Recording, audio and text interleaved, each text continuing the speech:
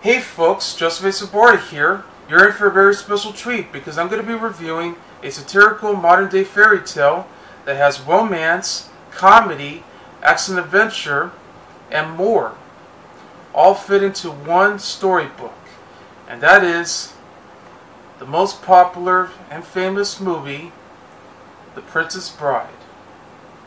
It's actually based on a novel from 1973 by William Goldman, who also wrote the screenplay, by S. Morgenstern. And this is the 25th anniversary edition that came out in 2012, which is just a re-release of the 20th anniversary edition, even though that came out in 2007. But the Blu-ray came out in 2009, so that was 2 years late. But they re-released it just so they can add just one more feature to make it up for this release. But chances are you get what you want, or at this rate, as you wish. Yes, and it has all the features right here.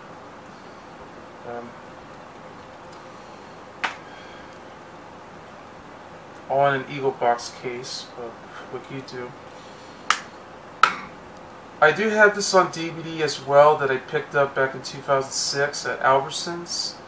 That's a special edition DVD from 2001. Yeah, I mean there's been several copies of this movie everywhere you go. There's also going to be a brand new Criterion Collection release that's coming up on October 30th of this year. So it's going to have a new 4K remaster with all the extras from the Criterion Collection Laserdisc. But this is the MGM release, as we all know, under the distribution of 20th Century Fox, which, interesting enough, was also the company that did release this movie in theaters with Act Free Communications, Norman Lear's production company, and Rob Reiner directing this. But a solid cast right there, with the names of Cary, Elwes, Mandy, Patinkin, Sarandon, Christopher Guest, Wallace, Shawn, André the Giant, yes, and even Robin Wright. Plus you also get Fred Savage and and Peter Falk joining in. I've seen this movie many times. This might have been the film that did introduce me to fairy tales. Even though I did watch Snow White and the Seven Dwarfs, all these Disney animated fairy tales that we had, that I always watched as a kid. And I had watched the TV show Grimm's Fairy Tale Classics, and so on and so forth. But this movie really plays itself. I mean, the fact that they used this as sort of a satire, so they took the material and they threw a lot of stuff that just makes it so funny. And who couldn't forget all the memorable quotes in this movie, such as "As you wish," or "Inconceivable," or how about this? "Hello, my name is Ingo Montoya. You killed my father. Prepare to die." Yeah. All these lines alone just make this movie special.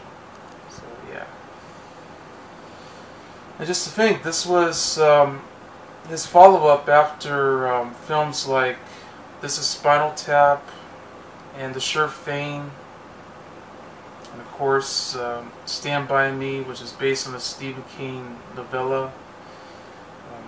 Because Rob Reiner's been known for playing the Mike Stivic, which Archie Bunker calls him Meathead, from the TV show All in the Family. And, well, at least he got to work together with Norman Lear to work on films like this, shows.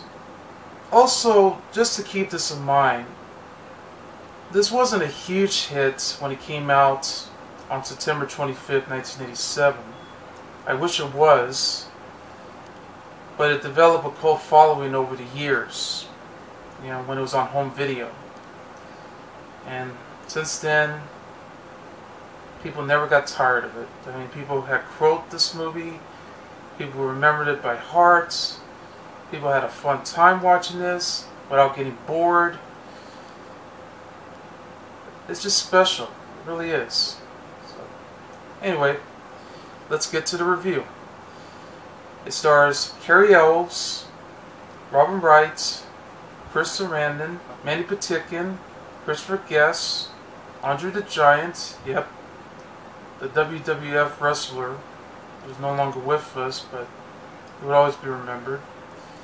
Wallace Shawn, from My Dinner with André. Billy Crystal, yes, he's been in a lot of stuff. I mean, he's a comedian, as we all know. Kane, Peter Cook, Mel Smith, Marguerite Mason, Malcolm Story, Willoughby Gray, along with Betsy Brantley, Fred Savage, who later went on to do The Wonder Years, and Peter Falk from Columbo. Yeah.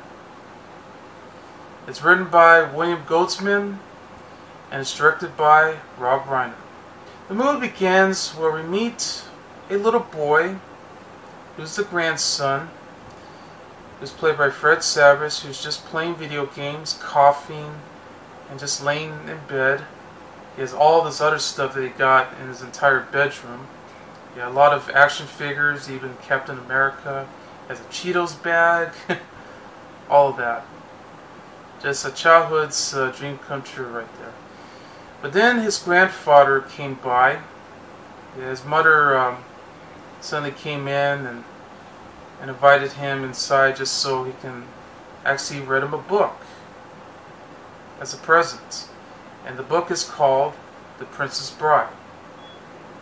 Yeah, it's a story about, as we begin, where we see a beautiful young woman named Buttercup, who's played by Robin Wright, who lives on a farm in a country called Florin, where she orders a farm boy by the name of Wesley, who's played by Cary Elwes, just to do all the chores for her and just to take care of everything that he does, and he just says, as her command, as you wish.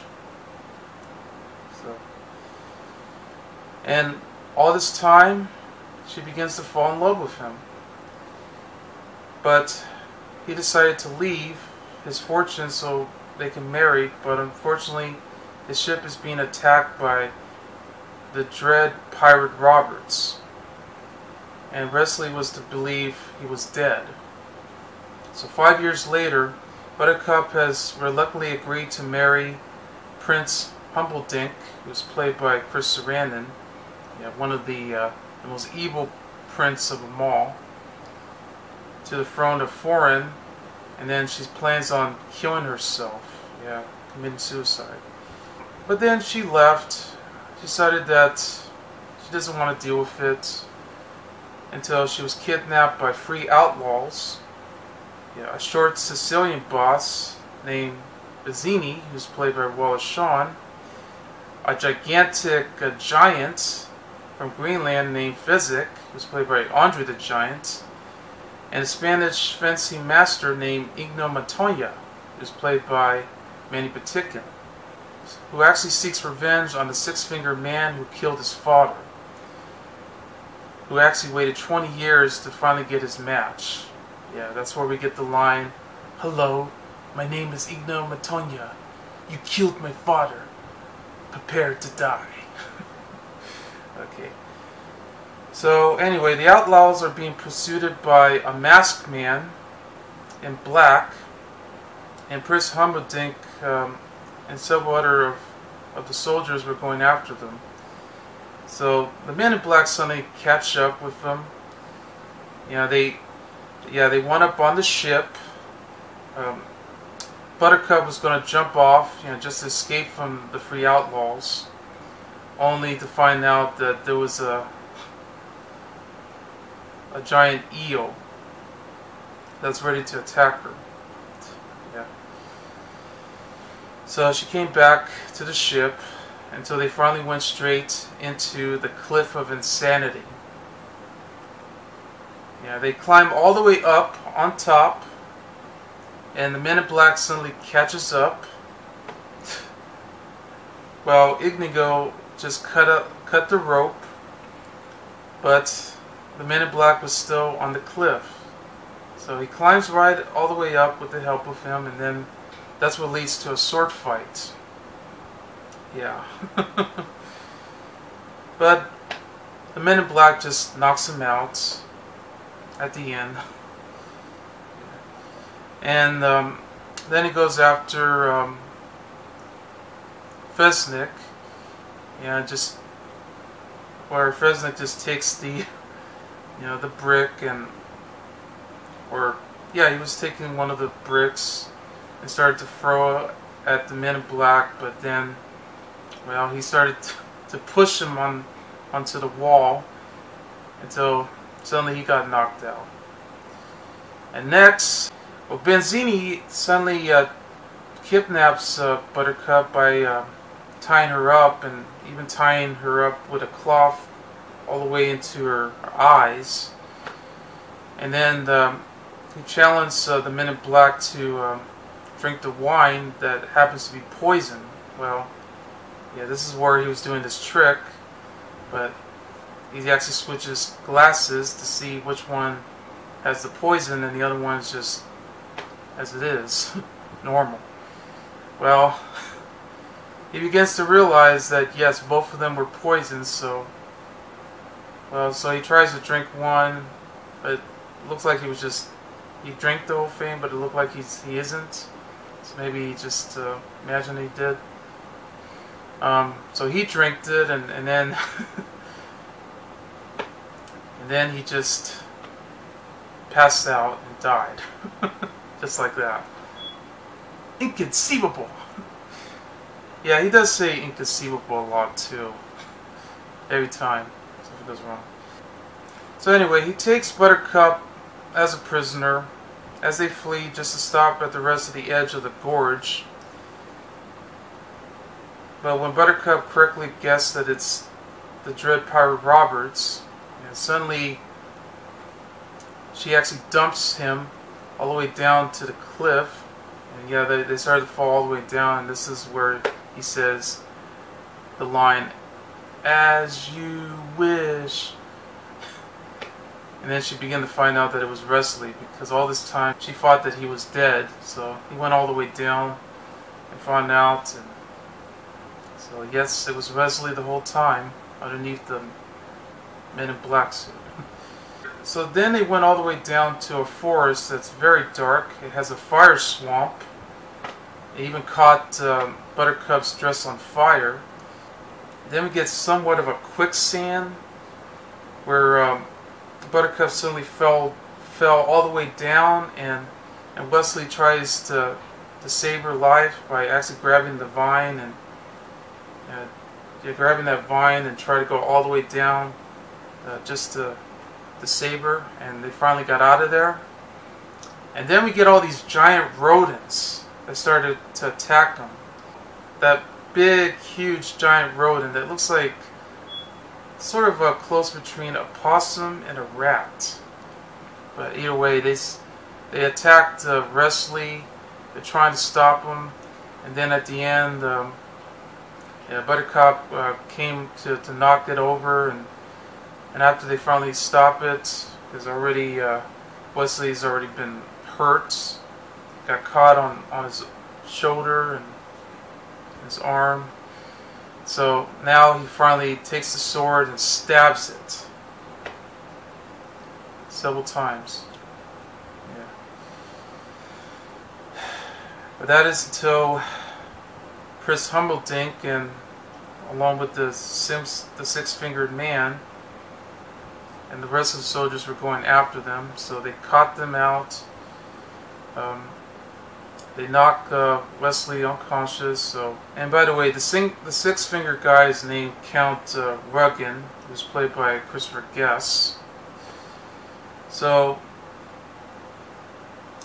Wesley winds up in a torture chamber where he's being completely tortured by having to fill tons what they had to fill with all that water mill. So they had to pour all that water so he can go all the way up to it, so that way he'll be able to lose a lot of strength, and he would actually die from all that. Which it did actually happen when Prince Humperdinck suddenly puts him all the way up to 50 instead of 1, and he suddenly screams in agony, just as everyone else had heard. Yeah. So then, Ignomatonia, along with Fesnik, had came by. Indigo started to attack all these soldiers, and suddenly got knocked unconscious a bit. Wow, they both reunited. Yeah, Fesnik and Inigo. So Inigo suddenly helps him by, feeding him some soup. Didn't work, and then afterwards he starts to wash him with 3 buckets of water. So now they're becoming the heroes. So they're about to go after Wesley, only to find out that yes, he was in the torture chamber. So by just when the Inigo just brings his commands for his sword, trying to talk to his father, and he goes directly to where the torture chamber is. That's when they found Wesley. So only to find out that he's mostly dead. They took him to Miracle Max, who's played by, you guessed it, Billy Crystal. He also has a wife, who's played by Carol Kane. So he just decided to find a way to help Wesley by, putting that one of those briefly, those ones that they use, that machine that they use to just to blow out all the fire from the fireplace. Well, yeah, that was the one that Miracle Max gave him. So, so he helped him out and also gave him a chocolate type miracle pill to see if this can bring him back to life. And it only takes like, I think, a couple minutes or maybe an hour to have him recover. Yeah. Have fun storming in the castle. You think it'll work? It'll take a miracle. Yeah, when both Miracle Max and his wife just greeted him. So when they finally went to the castle, they're about to go after Prince Humperdinck, along with Count Ruggin. So yes, Inigo finally gets his match to go after him, and this is where he says the line over and over again. And I'm not going to say it because I know how it is. I always repeat myself too. Yeah, I mean, he got stabbed twice in the arms, but the knife that he threw went straight into his stomach. And then at the end, yeah, he had trouble trying to get up until he finally, has his strength to finally continue to sword fight Count Ruggin. Yeah, there were a lot of fencing sword play in the movie, so it really helps. So at the end,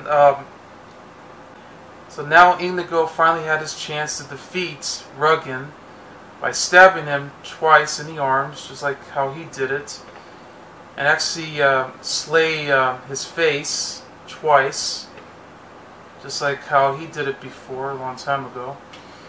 And then he finally stabs him at the end and just says, "I want my father back, you son of a bitch." There you go. Well, Buttercup was ready to marry Humperdinck, but, well, she gave up. I mean, she thought that she got married, but unfortunately, she didn't say the last word, "I do," so, which is true. And she was ready to kill herself, taking the knife, but then she spotted Wesley already in bed, already feeling very weak, but starting to recover. And so Humperdinck came by, and this is where he was about to say, "To the death," and he said, and then Wesley just says, "No, to the pain."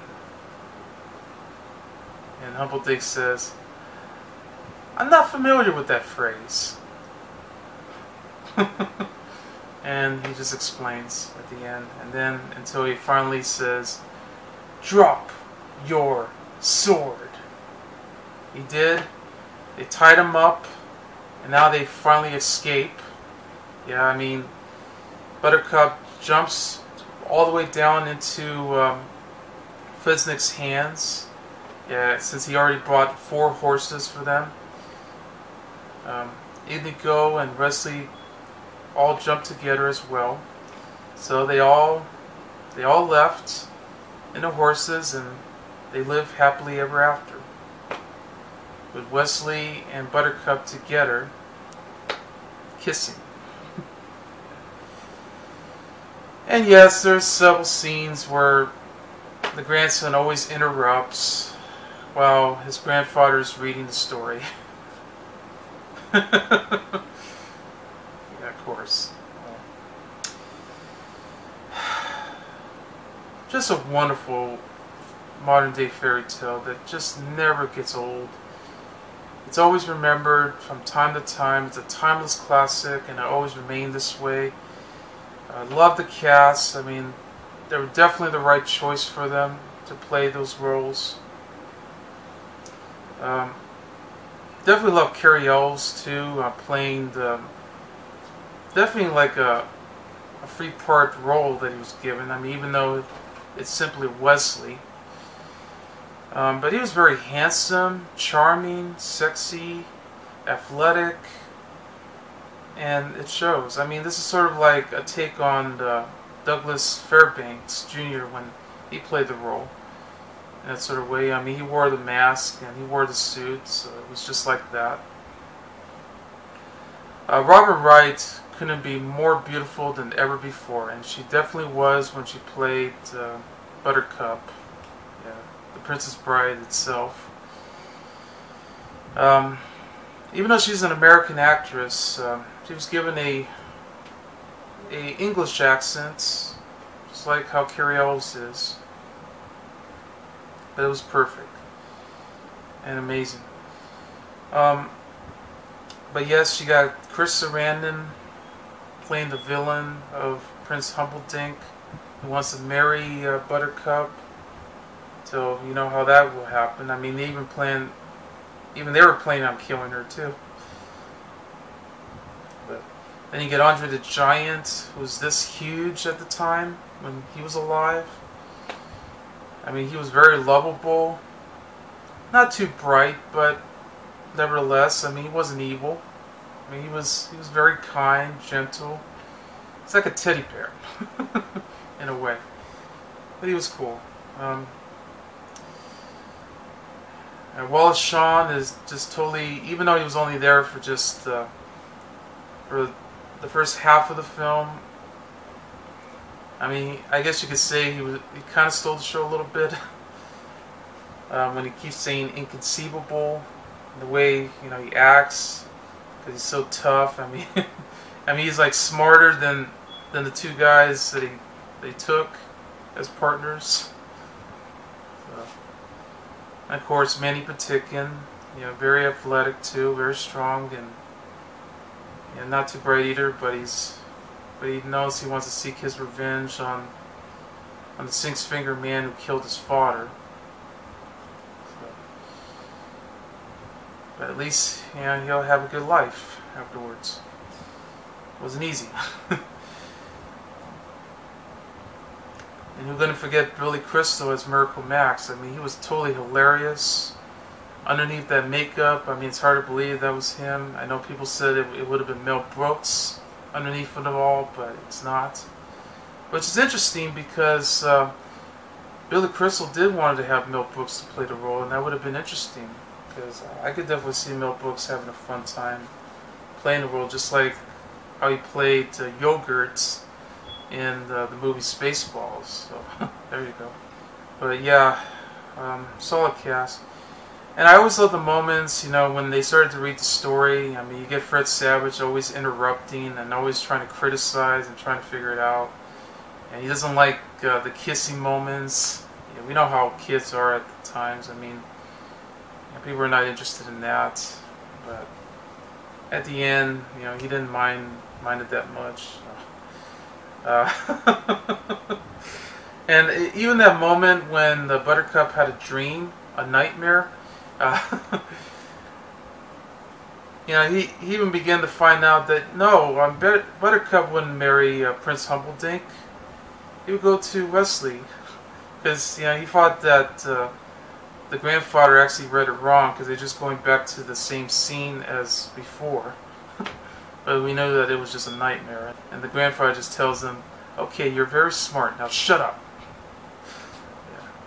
I love all the comedic humor with witty dialogue that's thrown into the story that you never seem to forget.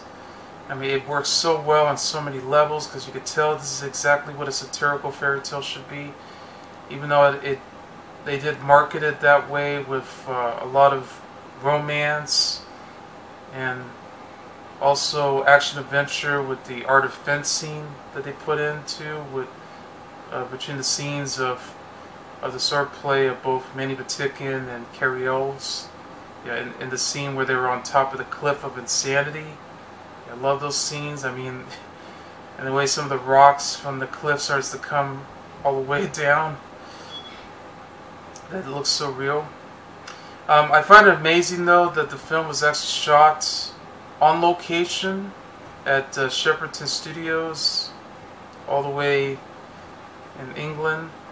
Even though, yes, there are scenes that they were shot at a soundstage, you know, like the Firestorm scene and all of that. Definitely has some hollow darkness into it that they put in. I even love that moment too where you have André the Giant as Feznik actually in disguise, and you know, they're just doing a plan just to go save the girl, Buttercup.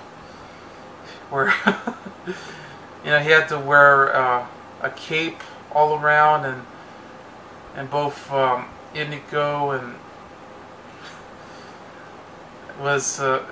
Indigo had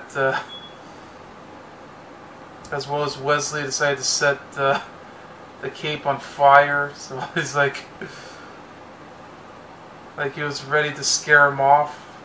Go after all these soldiers. I thought that was really funny. Wow, I mean, this was just such a fun movie. I love the score by Mark Knopfler. I think that's how you pronounce it. He did a wonderful job scoring the film. I mean, it definitely has the fairy tale touch to it, with all the characters and the story that went into it. I love that song at the end credits. Very good song. Yeah, Storybrooke Love, I think that's what it's called. And with films like The Princess Bride, we had other films like Ever After a Cinderella Story with Drew Barrymore and Douglas Scott, along with Angelica Houston. Yeah, which is a modern take of the Cinderella story. And then we get films like Ella Enchanted and Enchanted with Amy Adams, you know, take on Disney animated fairy tale classics. And of course, Mirror Mirror, a take on Snow White. And then we had other films to follow that joins in, even Stardust for that matter. Yeah. It was based on a Neil Gaiman novel. Think about that. I mean, so without The Princess Bride, we would have never had any of them. That would be totally inconceivable. And Rob Reiner did a wonderful job directing this film. It really shows that he had fun with it. I mean, he was a big fan of William Goldman when it comes to writing all these books, and this was one of them. And I have a feeling he does love fairy tales, so that's exactly what he was going for. Plus, it is a movie about a grandfather reading a storybook to his grandson, so it really shows, because, you know, we were little kids, you know, we always have our families reading stories, especially bedtime stories too. I mean, we never get tired of that. It's like, it just makes us fall asleep so that way we can dream and be able to remember everything. Like you're actually living in a fantasy world that unlike any other. Yeah, no doubt about it. Very wonderful, satirical modern day fairy tale that you can watch over and over and over again. Anyway, I watched this movie many times ever since I was a kid. I remember renting this on home video. I know my family rented this a lot, and they watched it all the time, and then we later watched it on HBO and other channels. So it's like, whenever this movie comes on, we watch it. So I would do the same too. Yeah, especially now that I have the Blu-ray and DVD of the film. So that's cool. So anyway, it's a fun movie. Check it out. Find a copy everywhere if it's available, and have a wonderful time. And also to keep this in mind, the Blu-ray that I picked up, the 25th anniversary edition, which I know they've been re-releasing this many times already, it has a solid transfer that looks even better than ever. And I'm sure the 4K remaster for the Criterion Collection will be just as good. So, but still, I'm cool. So anyway, that's The Princess Bride, and I give the film 5 stars. Would I see it again? As you wish. I'm Joseph A. Sobora, and I'll see you later. Bye.